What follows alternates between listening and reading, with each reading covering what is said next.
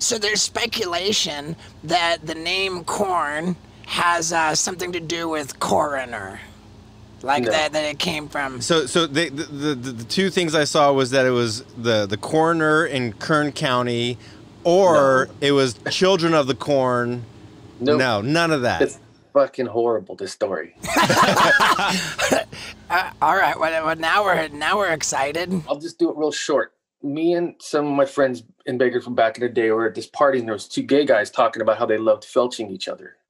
Okay. And the one dude was talking that he was felching his lover, and the guy shit all over his face. He had a corn kernel on his tongue. Okay, got it. So that's how it came about. So people that knew the story, they were there, we just go, Korn. And be like, shut up, dude. Be, oh, goddamn. No. That's funny. And that's how the name came about. But when nobody in the band, when I joined the band, knew about the story. I'm like, I told them this story. I'm like, and they're like, oh, but it's such a cool name. Let's just do it. It was like, we named it Korn.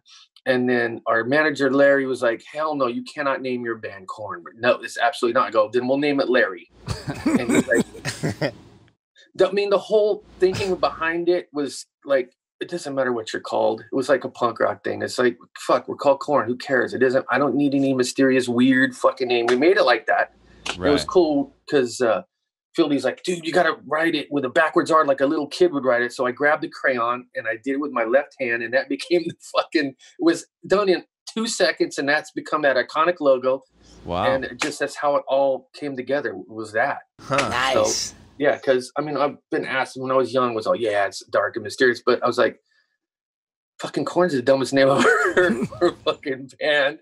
But that's cool. That's the charm of it. It's like, we didn't care. I loved that energy when we were young. We didn't give a fuck about nothing. Yeah, dude.